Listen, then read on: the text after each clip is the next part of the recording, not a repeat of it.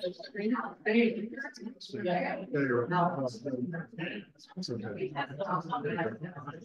morning. Good morning. Can you hear me? Hello? Turn you up a little bit.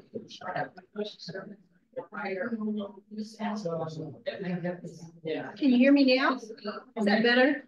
Is that better? Good morning and welcome to the forum. Nice of you all to come and hear and see pictures from our trip to Europe this summer.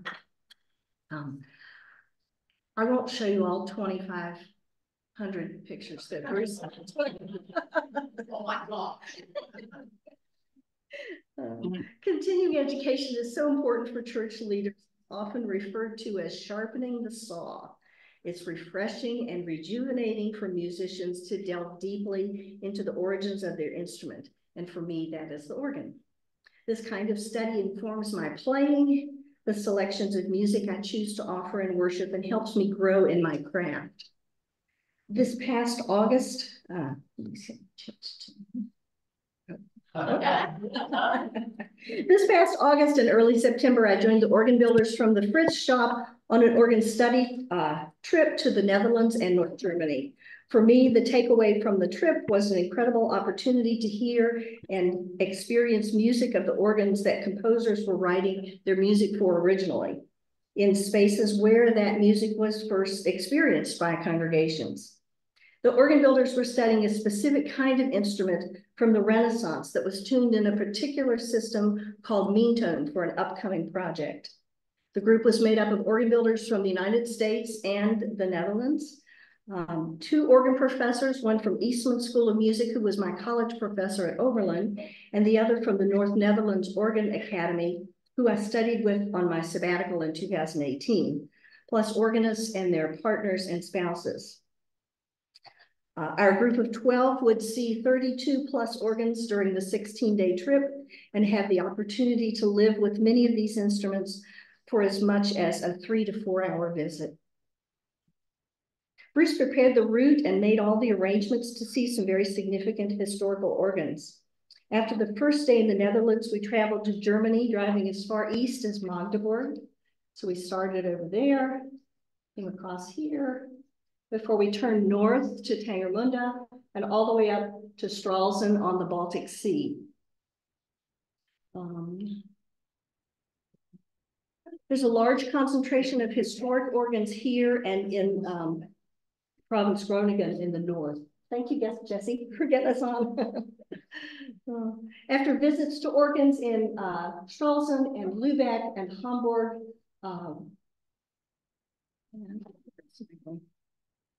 and Norden, 9 days into the trip, we finally spent the 2 nights in the same hotel. We got pretty good at loading our luggage each night. We had 4 cars for 12 people. There's a huge concentration of historic organs in Ostfriesland in this area. Sorry, this area. Where's Norden? There it is. There it is. Sorry, there's Ostfriesland. And then in Province Groningen in the north here. We spent 3 nights in Groningen and made day trips out to small villages to see instruments.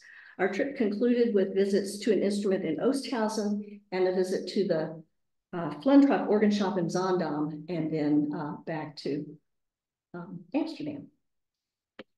The Flentrop shop built the large organ at St. Mark's Cathedral in Seattle in 1965. So if you've ever been there for a program, that's where it came from, right there.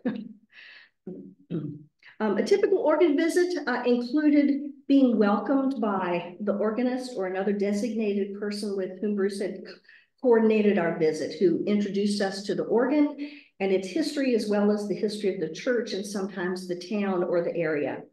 Then one of the professors, both of whom are excellent improvisers, would ascend the stairs and play the organ for about half an hour, exploring all of the sounds and combinations, while the rest of the group listened from downstairs, often walking around the church and exploring the church.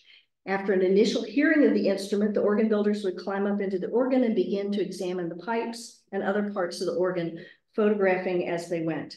And we organists would take turns playing and trying out the combinations of sounds kind of egging each other on. Try this. No, let's try that. No, wait, what about this? Let's try that.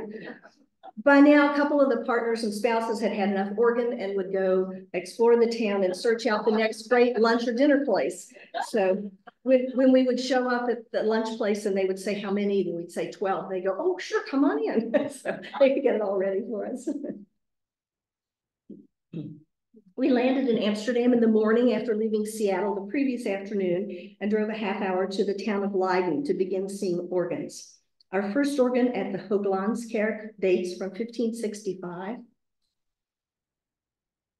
There's some pipe work inside the organ. We thought it was very cool that they had a poster on the back that had all of the organists' names from 1400 to 2000.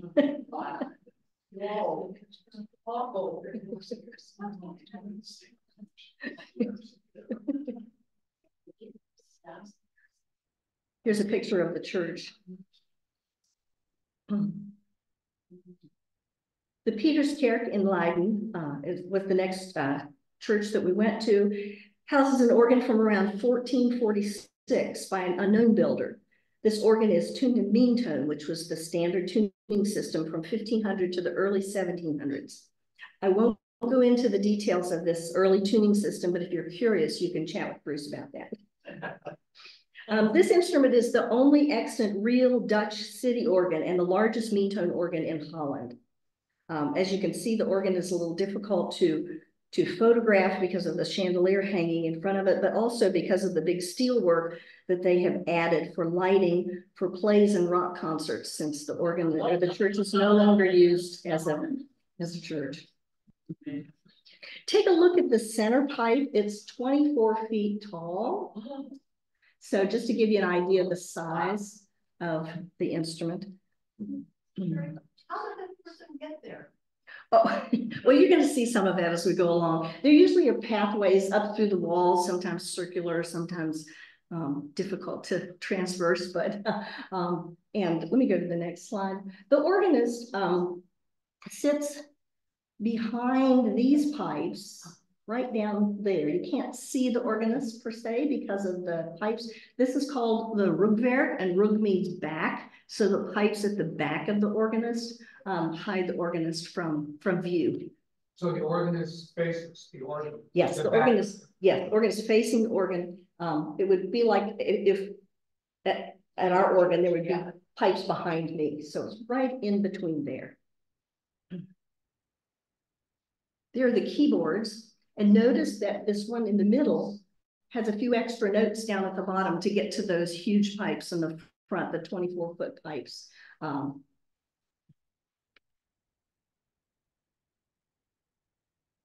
The next slide is also a movie, and it's me playing a piece that's very chromatic, means it has a lot of place on the black keys as well as the white keys, and it shows this tuning system. So take a listen to this.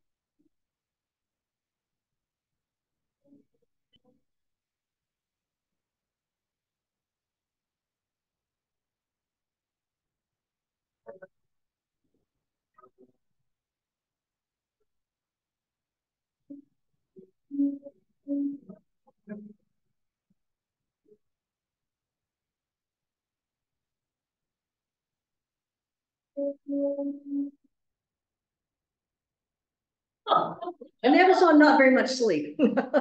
So you can see the church here that would have been pews or chairs at one time when the organist just took back this way from the church and some of our group. So that is no longer a church.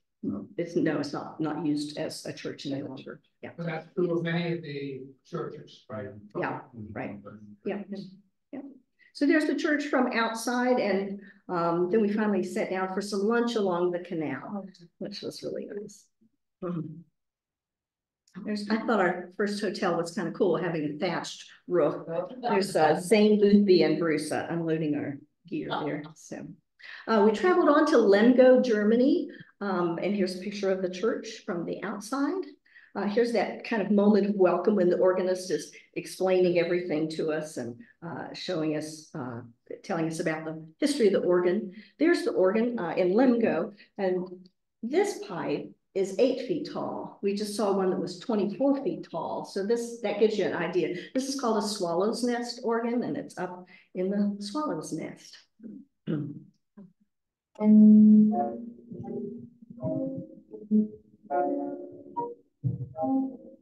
So just the front pipes that you hear.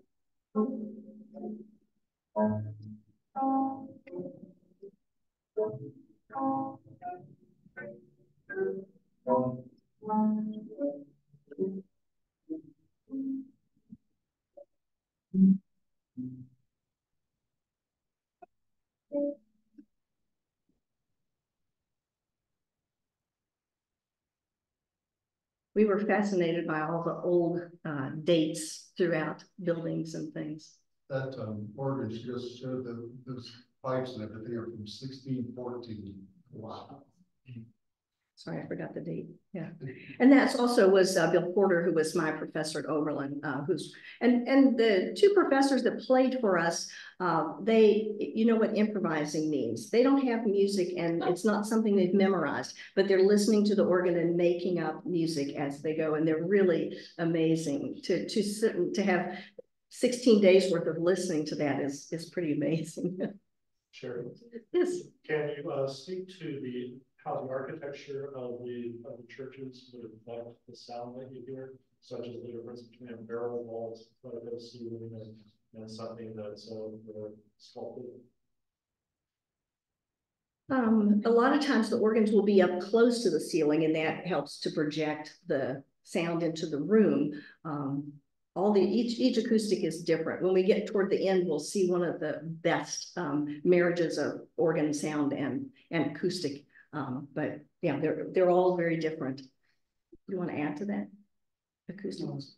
Basically, they are all their own thing. Each marriage of organ and room is always have its own thing. That's partly what we go to listen to too, is try and learn from that how to build things in our generally less good acoustics in the United States in churches. So the other question I have is, how did they power these organs? When were they exercised?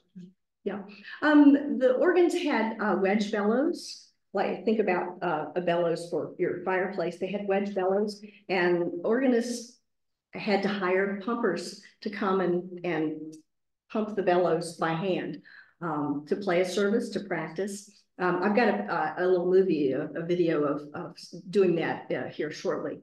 But in recent years, they've added an electric blower to wind the organ, to raise. It still gets its wind through those bellows, but they're electric blowers. many of them still can be handled. And it does sound a little different when you raise the wind by hand as opposed to the blower. The blower tends to chop up the wind and throw little chunks of it into the wind line real fast. And the wind from the hand raised bellows is very smooth by comparison. So there's a certain calmness to it that happens with the foot bellows. You should probably be speaking into a microphone for the people online. So, we drove to Corvée. You can see in the distance the church where we were going, Thai Kirka in the distance. We often think of centennial celebrations as being pretty great, but I want you to see what celebration they were having. There's the church when we got there. 1,200 years, 822 to 2022. So, the Jubilee year, Corvée, where heaven meets the earth. Welcome to the heavenly city. So, and here's the sign pointing to the Kaiser Church that was built in 885. So we were seeing some pretty old things, pretty old things. Yeah. This organ is from 1681, has some pretty fancy facade pipes with decorations here. I'll show you a little up close. Originally, those were gold leaf, but just to help make the organ look a little fancier. Jim? Something like that, they build. That's a good question. I really don't know. Longer than probably in today's. Yeah, a long time. Yeah. Now, we would build an organ like that in probably 6,000 or 7,000 hours, about 2 years, something like that. So Probably probably similar. We have the advantage of power tools, but they were often good with their hand tools too. So this is in the back of the church. There's the front of the church, not from the 800s, but much later. If you take a look here at the front of the church, the old part of the church is below the towers. These were added later, but this is the old part of the church here that's from the 800s. Here's part of our group as we were getting our feet on the ground for our first day of real tour, and of course lunch. Oh, yeah. We traveled on to a town called Tangamunda, and the bells greeted us as we waited for the other cars to arrive. That tower is about 300 feet tall.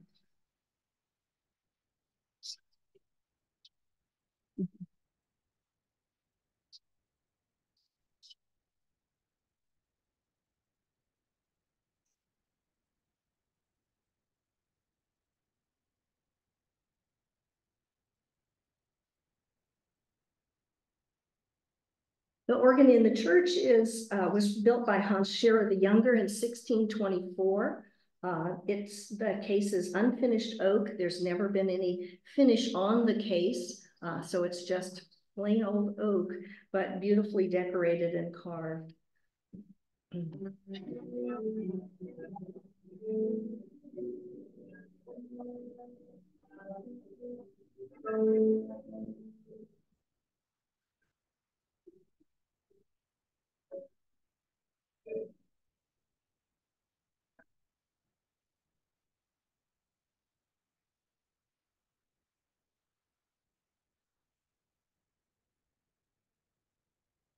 This year, that organ is 400 years old. And the facade pipes are all original sand cast tin facade pipes, which is really unusual in Germany because most of the tin pipes were requisitioned by the army in World War II, World War I, were taken, and this church is out in the middle of nowhere, and you can find them. There's some very few that still have its original facade pipes from 400 years ago. And notice that the case is very narrow. It's not very deep. So all of those pipes and wind chests and mechanisms are all in there. And once again, here's a rook positive or rook werk in front of it, and the organist sits down in here. So what would the today's pipes be made of? Steel? Same thing. Lead and tin. Yeah, lead and tin, a combination of lead and tin. And Bruce? About 95% tin for facade pipes like that. The ones now are 95% tin. The rest lead and copper, and there's enough manganese and all kinds of stuff. So I already pre-made. We do some alloying of it, but some of the trace elements we have alloyed in when we buy it. And that's the part of the alloy that makes it strong. Lead and tin by themselves are very soft and very creepy. We call metallurgically. They kind of fold over on themselves over time if you don't have. That'd be good for Dave and Mary are on the Zoom, and then they could hear what you're saying. Oh, this is Bruce. The two people behind him, Stef Townstra is the organ professor from the Netherlands, and beyond him is Fritz Elshout, who is a retired president of Flintrop Organ Company. So there you can see some more of the carvings on the case. That's a very old reed pipe that they are examining, some old front pipes from inside the organ. more carving on the organ. Picture from down below, get a sense of its size. This is an old walled city, and so these are the old walls. The Tangermünde means the mouth of the Tanger, and it's where the Tanger River flows into the Elbe. And so if you look here, they have markings on the wall from where it's flooded, and we understand that it's flooded again recently, and so the water was up on the walls. But there you can see the church. The church was hiding behind the tower in this picture, but there's the church behind the tower. We moved on to Stendal, that has a Gothic organ from 1580. The Gothic part is this part right here, the upper part. And then later was added this section, and then these are the pedal pipes, so those were added later. It's in very bad shape and needs restoration. We did not even hear it. But I thought some of the painting and decoration from the Gothic period was worth taking pictures of and looking at. Completely unrestored. Sing to the Lord a new song. Here's the Gothic altarpiece, the triptych. It was very beautiful. And also the polychromed rood screen. Those are from the 1300s. You can see some of the colors still in the rood screen, some reds, and there was some blues up here. Things. From Stendal, we went up to Stralsund on the Baltic Sea. This is the Marienkirche. Some of us climbed up to the top of the dome to take a look at the city, 300 and some steps. I counted them, and then I realized on my ticket it said how many steps there were. It was right, it was correct.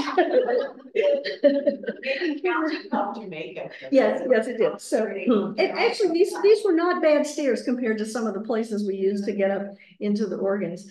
We passed the bells. We waited and hoped they would ring. We were holding our ears, but they didn't. So, and here we are in the top of the dome. Oh. So, there are two other large churches. So Stralsund had 3 large churches. They were all Catholic before the Reformation. This is the Nikolai Kirche here, and then the Jacobi Kirche also right here. So looking out toward the harbor in Stralsund. This is the organ in the Marienkirche. This is a huge room. This room's 100 feet tall, and this organ starts at 40 feet above your head. So this organ is from Friedrich Stellwagen, who built this organ in 1659. Once again, the center pipe is 24 feet tall. Pedal pipe, sorry, these guys are 24 feet tall. That's unrestored, that Bruce and I saw it in 2003, and then this is its restored.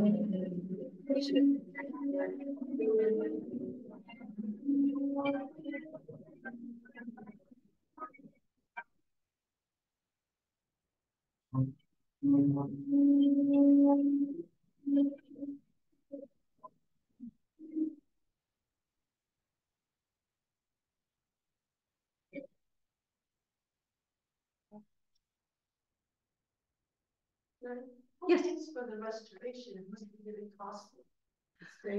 The state, yeah, the state pays for restoration. So, yeah. This one, that was the organist of the church demonstrated for us. So this organ also is tuned in that mean tone tuning. It's the largest mean tone organ in Germany. I had lived in Germany when I was in high school for a year, and in trips when I've gone back, I have been told by the brothers in the family that if you want to have a church wedding, you have to pay like the taxes to the government to pay for that restoration. Otherwise, you can't use the church. If you're standing below the organ, you can get a sense of the how far it is up there. Oh, did you notice this angel on top of the case? Yeah. Where she is up there. Yeah. So, that just is looking back down the nave so you can see how large the church is. This organ has 12 wedge bellows that we were talking about earlier, and so we pumped the bellows while the organist was playing, and so and you can enjoy seeing how much fun it is.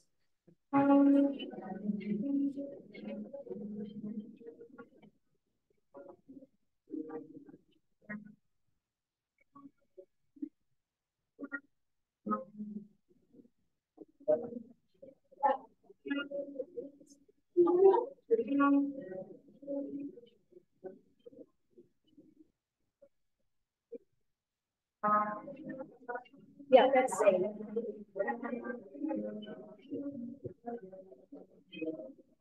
You need to keep 4 or 5 bellows down all the time so it's getting air.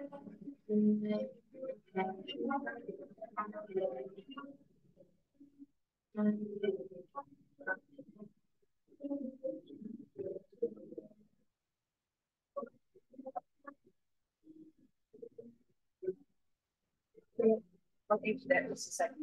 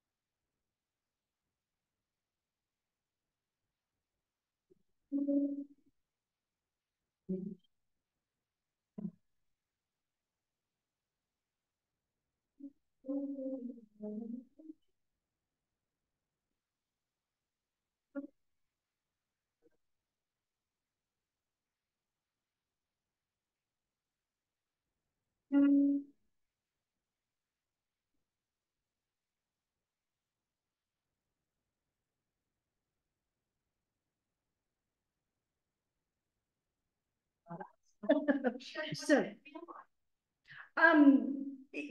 what you're doing is when you step on that, you're raising the top of the bellows, and then as the lever is going back up, the bellows is coming down, and the organ is using the wind. So the other thing that we do too is when we step off of that, we try to step gently and with the music so that it doesn't go whoa, whoa, you know. So that, Steve, you had a question you wanted to ask about. Yeah, it's about so you've got the bellows, but is there a bladder that actually regulates the flow of the air into the pipes? No. No, the bellows does it itself. It's like she said, just a big wedge thing with the ribs, and it's all leather, but it's rigid. I was thinking of the model of a bagpipe, you know, where yeah. Well, this is similar because there's a weight on top of the bellows, and that's what does the regulation. Oh. So each bellows puts out the exact same pressure, and it doesn't add up all. They just empty one after the other. So can you imagine hiring a couple of people off the street to come and do that so you can practice.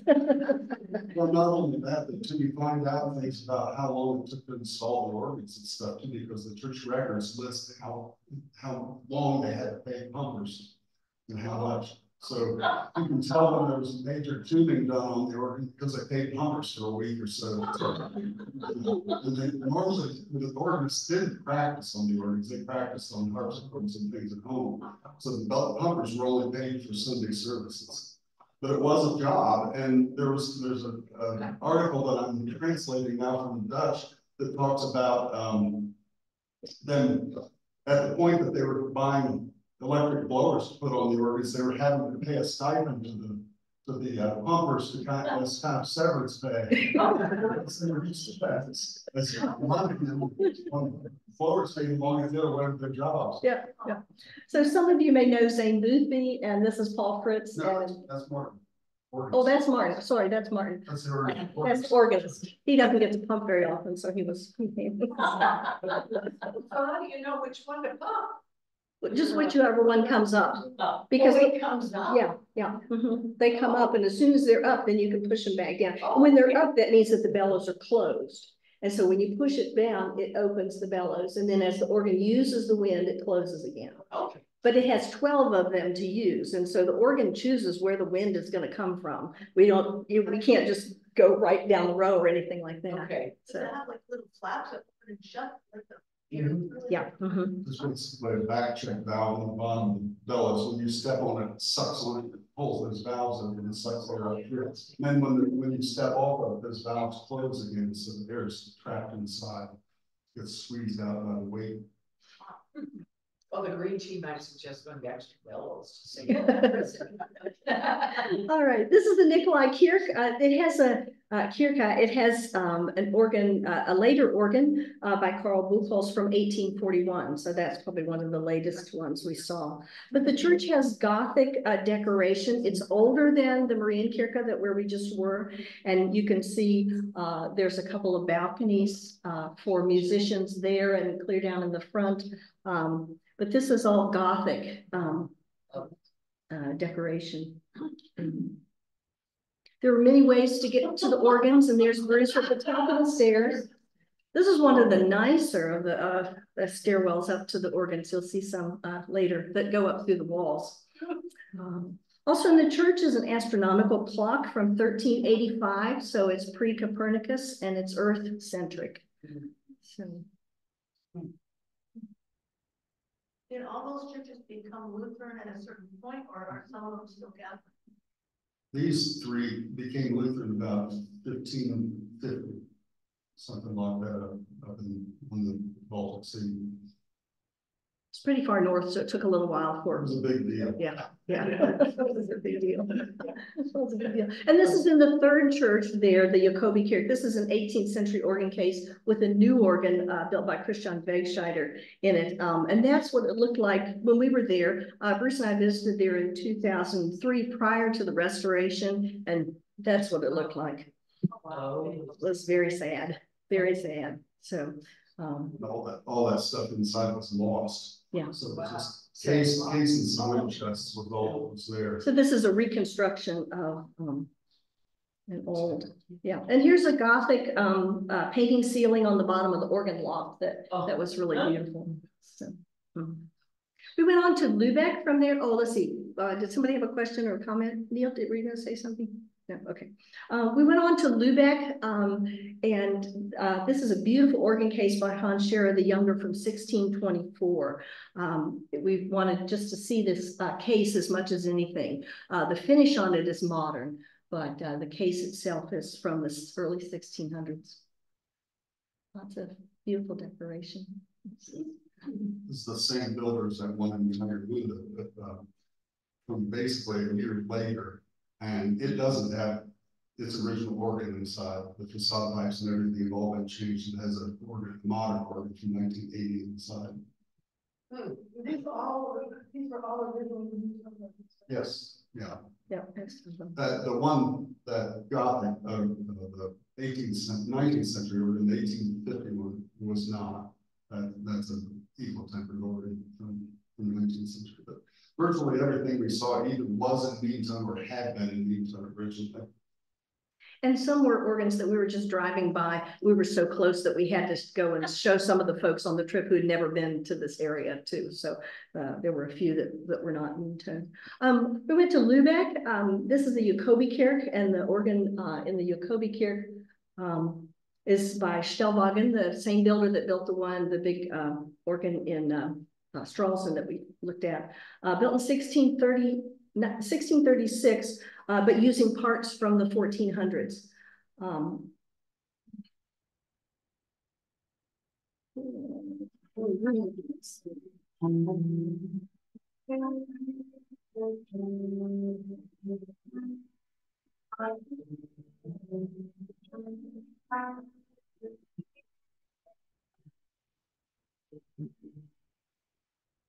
This is that was on the west wall or on the side wall, and this is a big organ in the back. A Gothic Blockwerk organ built in 1465. Was rebuilt and added to over the centuries. Bruce worked with the Flintrop shop in 2013 in Lubeck, or in Hamburg, and then also here in Lubeck, as they were finishing the restoration. And he voiced the 16-foot dulcian, the reed stop, on this organ that you'll get to hear now.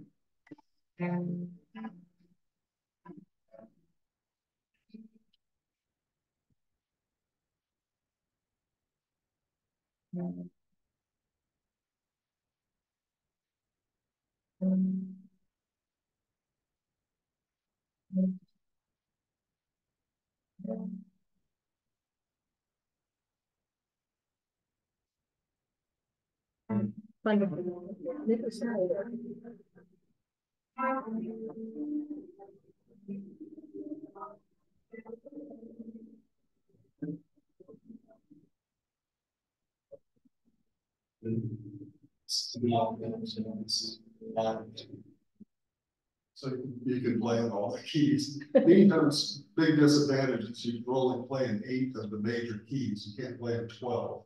So 4 of the keys are unuseful, which is its downside. But the purity of the keys that you can play in more than make up for the disadvantage of not being able to play in 4 of the more distant keys. And Bruce is not referring to the keys on the keyboard, but the musical keys. Okay, this is a really typical picture of what I saw a lot of while we were on the trip. Somebody says, "Oh, look at this," and all the organ builders go. Yeah. So here you can see where the keyboards are. And then this is the case that has the pipes behind the organist's back. So the front pipe, this is the back doors of those cases that are behind the organist. So this is our whole group. We thought we'd take a picture real quick while everybody was all together there in that church. Shari and her men. Yeah. Somebody had to do the job, what can I say? Yes. Is it hard when you have such a large organ, such a large sound? Is it distracting at all as when you play the organ? I mean, is there a delay in the keys or anything? No, but when you're playing a large organ, the organist's seat is probably the least good in the house because the organ sound is going up and over you. And so it's really tricky to get good balances between stops and sounds if you want a melody and an accompaniment. But no, there's not really any delay. It's right when you, and some of the actions are a little heavier than others and takes a little more arm than fingers. But yeah, the sound goes away from you quicker than if you were sitting out in the room listening to it. We went to Lubeck, and this is the Marienkirche, or that last one was also in Lubeck. This is the Marienkirche. The church had an organ on the west wall from 1396. This was Dietrich Buxtehude's church. I played a Buxtehude chorale prelude this morning for the prelude. And so I always like to go and stand by his grave and pay homage to the great composer that he was. This church and the organ were destroyed by bombing and the fires of World War II. The bell, you can see there's a picture behind the bells of the church on fire, and the bells fell, and that's where they landed, and the church left them there as a memorial. There's sort of a gate and their fence in front of them, but it's a very moving memorial to the destruction from World War II. We left Lübeck and went on to Mölln. This is the Nikolai Kirche. You can see the heavy-duty hinges on the front doors yeah, to get in. Documentation shows that there was the existence of an organ from 1436, reconceived later in 1555, extensively rebuilt in the 1600s, and this version is by Bunta here in the church.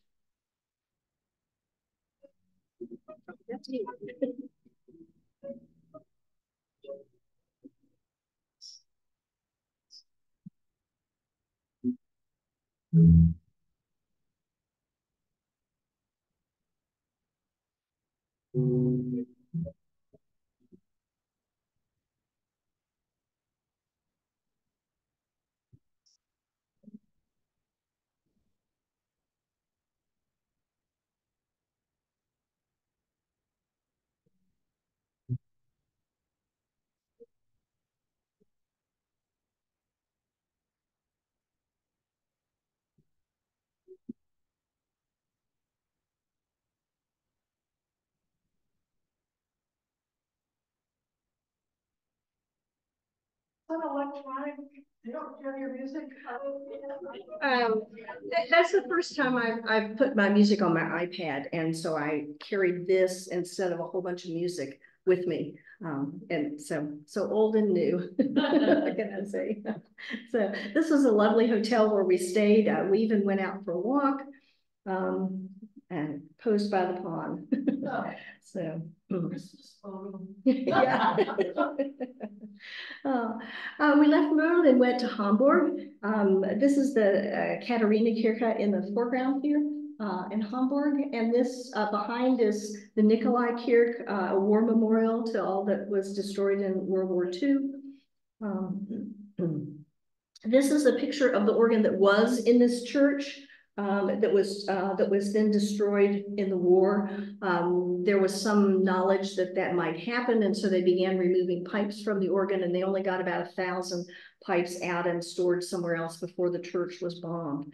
So this organ was reconstructed by the Flentrop company. Here's the church. Here's the Katharina Kirche. There. And we thought this was really interesting. This is where the congregation worshiped after the war was over, within the walls of the Katharina Kirche until it was rebuilt in the 50s and 60s. So they felt like they wanted to be in their church, and so they made a place for worship. So the church was rebuilt in the 50s and 60s. The organ was reconstructed in. Back walls, it really was. Oh, okay. This is where the organ was here. In that ditch a little In bit, that ditch, and yeah. the one you see reconstructed is in that position now. So there's the organ that was reconstructed, and that was done a lot from the photographs and the existing about 15% of the pipes that are still original that were squirreled away before the church was bombed. As I said earlier, Bruce was working with the Flentrop shop here. In 2013, they had a couple of people who had illnesses or deaths in their families, and they needed to finish the organ, and the Flentrop company called the Fritz shop and said, "Can you guys help us?" And Bruce said, "Sure, I'll be right over." So he went and worked there for about 6 weeks and then went back for the dedication of the organ following that. We know that J.S. Bach played this organ for Johann Reinken, who was the organist there. Heinrich Scheidemann, I often play Scheidemann, was also the organist here. So that it's really exciting to hear that music in the space and where they would have been composing music and playing it there. In a sense, it's as close as we can get to time travel. If you go in that space, you hear Scheidemann played in the space, on the sounds of the organ that he composed the music for. You're basically experiencing what you could have experienced 350 years ago. Yeah. Was there. Bigger console. It's really hard to reach.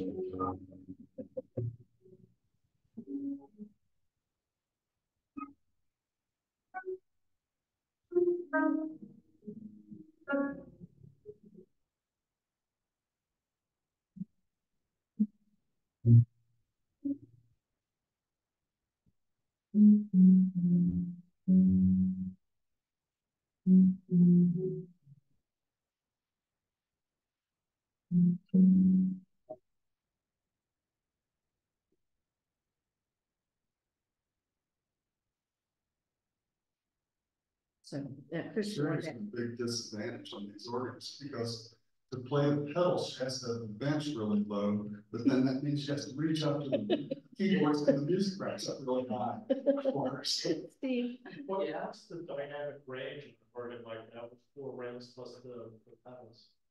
Well, it is a lot. Yes. I was thinking like 200 hertz. The lowest pitch is the 32-foot pipes play 16 cycles per second, which is below here. You feel it more than you can hear. We can hear down to about 20 cycles a second. And the high end of it is, I don't know, up around 10 or 11,000 cycles. Pipes. So all that whole range in between. It's quite a feeling when you've got full organ. It's pretty exciting. That's really exciting.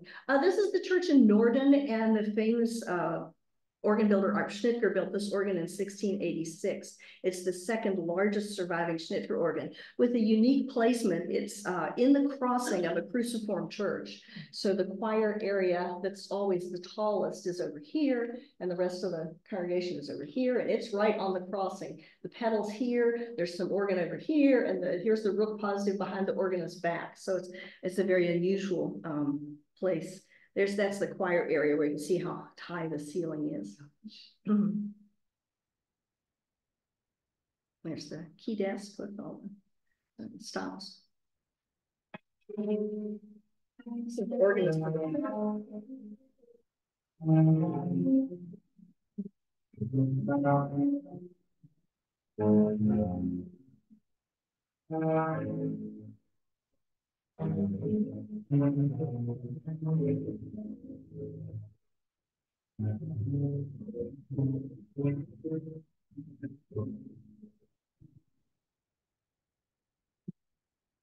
From there, we went on to Pilsen, and Pilsen holds a dear place in my heart.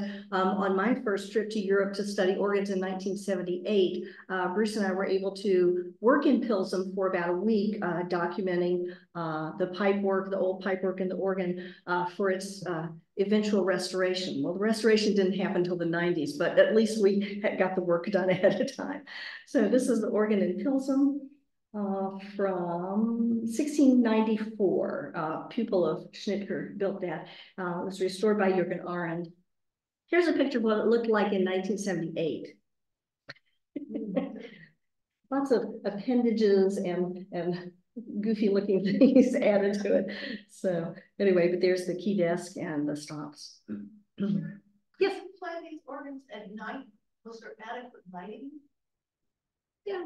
Usually, some of the organs had little candelabra things beside that you could light the candles, but electric lights. There are electric lights in the churches. Yeah. So this is a picture from when we were documenting the pipe work. This is old pipe work, and those are all the C's, and where we measured about 20 different measurements on each pipe. Here's a little wooden pipe that had come apart, and so we laid out all the pieces and measured it all up and photographed it. And there we are in 1978 in the youth room of the church, because it was the only room that was warm enough to work in. But we're measuring pipes and writing down scales and all that sort of thing. So that was my introduction to organ building in 1978. Oh yeah. Don't forget the bell bottoms. Believe me, that was the day, but those were the days before roller bags. We went all over Europe and carrying a suitcase. But here's all the pipework, all new, and it plays beautifully. So that was a lot of fun. This is the church in Uttem. was built by an unknown, the organ was built by an unknown builder in 1660. And it's about the size of our organ. It has 9 stops. We've got 10. It only has 1 keyboard and no pedal. But there you can see the keyboard and the stops. I thought this was really cool. These are the words of institution, and they're right on the wall across from the altar. So I guess if the pastor forgets what they are, he just can read off the wall. But actually it's in Plattdeutsch, and Plattdeutsch is a combination of German and Dutch that is spoken in that area. Say, yeah, yes. So I thought that was really, yeah, they can all understand. There's the pulpit. You can see that's the whole size of the room. I mean, that's, you know, and the organ's over here. So you also see the church used to be taller, those arches went up farther, the ceiling went up farther. Some of these churches had real problems with subsidence over the years where they're sinking into the ground, and they shortened it to take the load off, so then quit sinking. And so this has been shortened by probably 20 or 25 feet over what it used to be. But more modern roof on that. We went to the Arend shop, and this is Hendrik Arend, who is Jürgen Arend's son, who is running their shop now. They've built many, many organs in the United States and Europe and all over the world. This was out back. The Europeans like to keep their sawn logs together as a log, so that when they make a case, it all comes from the same log and all the wood matches and things. And here are the organ builders drooling. So some more scenes from inside the organ shop. Some handmade tuning cones. And then we had a very special visit. This is Jürgen Arend, who's in his 90s now. He's extremely important organ restorer for the last 50 years. In Europe, and he's not been well, but he lives next door, and his son called him and he came over to greet us, and we talked to him about 5 minutes, and it was really wonderful. So then we went to Groningen. This is the Akerk in Groningen, and it has a very interesting history of organs. The first organ was built in 1475, located on the south transept, rebuilt in 1558. A new organ was built on the spot where the organ is presently. In 1654, it was destroyed by fire in 1671. Just a minute, I lost my page here. In 1694, Arp Schnitger built his largest, most lavish organ in the Netherlands here. 16 years later, in 1710, the organ was destroyed when the church tower collapsed. So the church was without an organ for about 100 years. And then this organ, Schnitger built for another church in 1702, and it was moved to the Akerk in 1815. So they still got their Schnitger organ, they just had to wait a long time for it. So here's a picture of Stef Townstra, who's the professor from Holland, playing it. And you can see how tall, once again, this is no longer used as a church. Let's see, what else was I going to say about it. On Ascension Day, here we had an event and talked about different ways that people celebrated and Ascension Day, and we told about places in Europe where they would raise a statue of Jesus up through a hole in the ceiling. Well, there it is. There it is, and there's his feet. But here's the hole where they would raise the statue up during the Ascension Day services. Jesus was ascending. So anyway, I took that picture especially for you guys so you could see what we were talking about. So where's the statue? Oh, well, it wasn't Ascension Day. It wasn't Ascension Day. It's probably stored up in the stored up above and they let it down. They let it down. Yeah. Okay. Service, they pull it up and leave it up there again. I think I saw it. Oh, okay. All right, good. We're running a little close on time, so I'll kind of zip through the rest of these, but I don't have too many more, so hang in there. This is Laupersum, an organ built in 1562 and recently restored. Stef Townstra, who's the organ professor from Holland, is also the organ advisor for many of the restorations, and this was a project that he took care of. I'll show you a little of the church.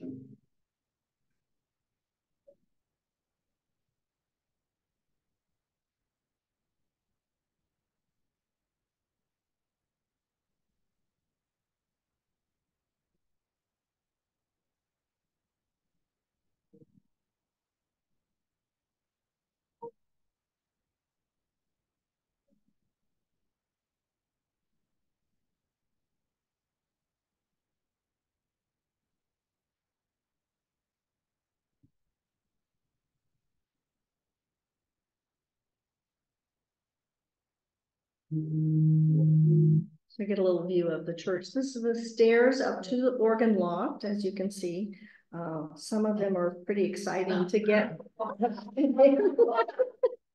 You can't carry much up there very easily. I often had Bruce carry the iPad.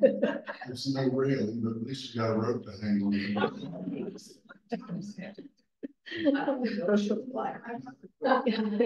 That rope doesn't bring it up. No, it doesn't. So there's the decoration around the keyboards. It's unusual case decorations. We're not sure why the cattle heads are on the sides of the case, but anyway, yeah, beautiful countryside as we move on to Appingedam. This is an organ in Appingedam from 1744. It contains remnants of an old sink stop by Demar that was very interesting for us to hear. Oops. Oh, let's do this one.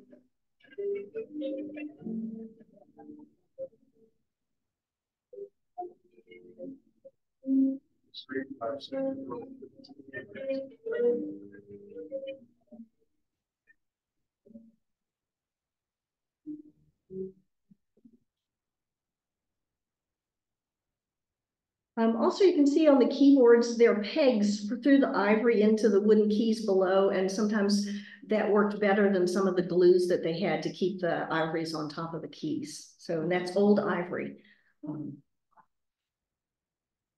There's the front of the church, and I'm going to show you this up close. There was a really nice memorial table in the front of the church that I thought you all would enjoy seeing. Also, there was a baptismal scroll with names of people who were just recently baptized. But here's the memorial table, and it had lots of nice stones with people's names on them and their dates and things. And a good friend of mine, her maiden name is Stopples, and so I took that for her to see if she's related to anybody here in Appingedam.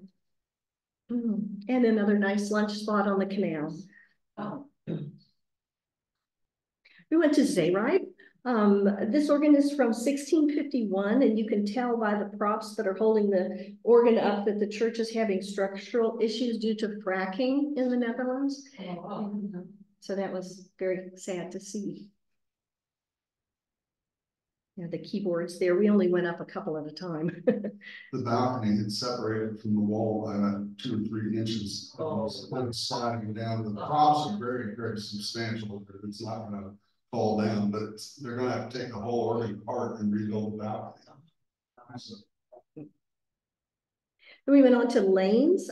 This organ is from 1733 by Hinch. It's his second largest organ. There you can see the keyboards up close and see the pegged keyboard similar to the previous one. That's original. There, Bruce is examining a 300-year-old reed pipe. So that's the reed mechanism that goes down into this block. And then the resonators sit on top of the block, and that's what makes the sound for those particular pipes. Oh, there's another stairwell. That was pretty good. That wasn't as rough as some of them. There's the organ at Lane's. That was a little organ up in the front of the church. There were actually 4 or 5 organs in this one small church, and this was for playing with a small ensemble in the front of the church. So they were everywhere. Big organs, or big churches have more than one organ. So that's why they can get by with having the limitations of meantime tuning in one of their big organs. They've got another organ somewhere that can play everything. A more modern tuning system. They can play the stuff on that won't work on the meantime tuning. They keep those churches on board? No. You go to church, you got to dress up more. Yeah, Martin Ross, the guy that we saw at Strauss on Company Organ Shari, posted on Facebook back at Christmas time that it was -2 in the church. That he's talking about centigrade, so that's about 28. So, so then we went to the city of Groningen, one of the most famous organs in Northern Europe. This organ's from the mid-15th century. Was expanded in 1479. The organ was damaged during the siege of Groningen. Art Schnittger added the 32-foot pedal towers in 1691. So these parts were added to the organ. Let me go to another picture. Yeah, okay, hold on. And then this part, the rook positive, was added by his son in 1730. This organ was restored by Jürgen Ahren, the old 90-year-old guy that we saw in that shop, in 1976. Stef Townstra, the organ professor from the Netherlands, is one of 4 organs here, and he's going to play the demos. First, just the front pipes, and then later the whole organ. Bruce will tell you that this is the most marvelous marriage of organ sound and room acoustics anywhere. So take a listen.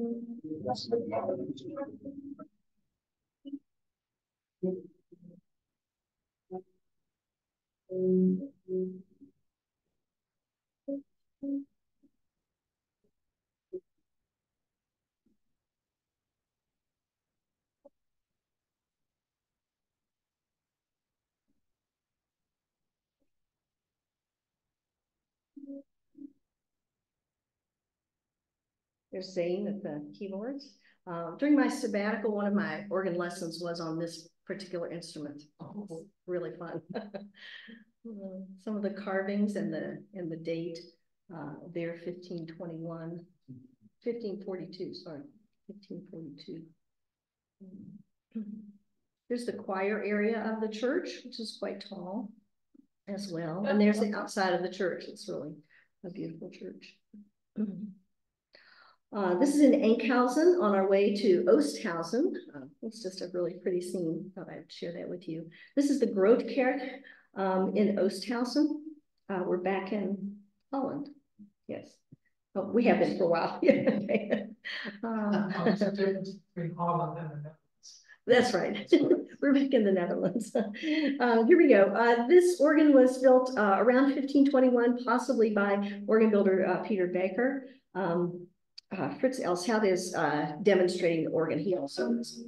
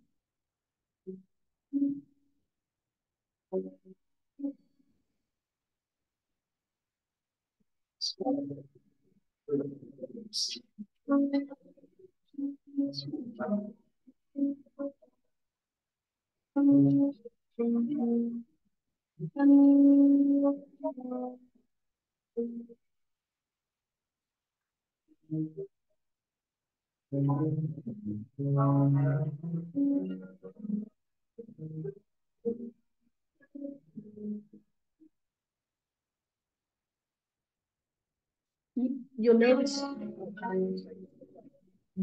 was going to say, you notice the tables and chairs in front. Yeah. What is typical is when you go to visit an organ also is sometimes they will treat you to coffee and tea and biscuits. And so they expect you to sit down and spend time there. We did. We spent, sometimes 3 or 4 hours in one place. And so the man that was there to host us, I'm sure Bruce and I met him 30 years ago. And he's in his 90s, and wait till you see the ladder to the organ. He just went zipping up there. But first of all, here's the key desk. You'll notice that there are not very many keys. There are only 38 keys. The bottom is F, G, A, B flat, B, C.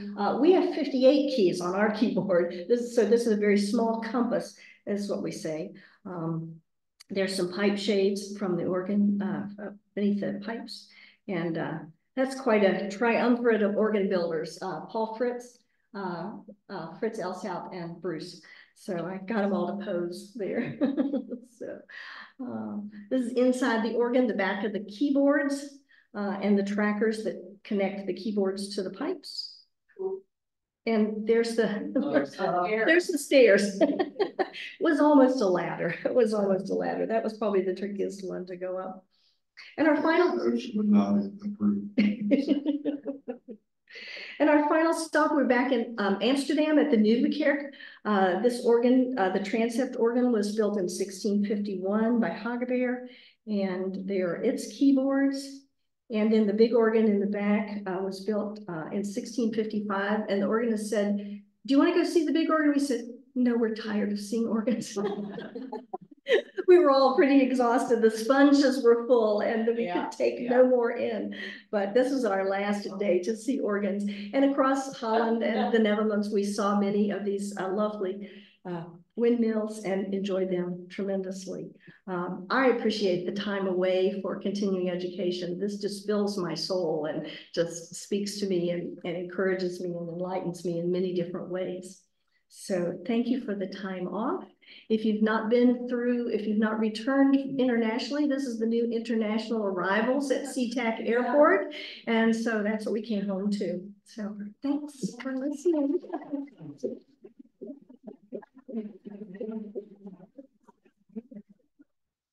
If you have any questions about any of it, I'll be happy to try, or Bruce can answer your questions too. So thanks for watching. Thank you. Thank you. That is one cow's head. Yes. That's so you can milk good sound out of it. Gerald says they're going to milk good sound out of them.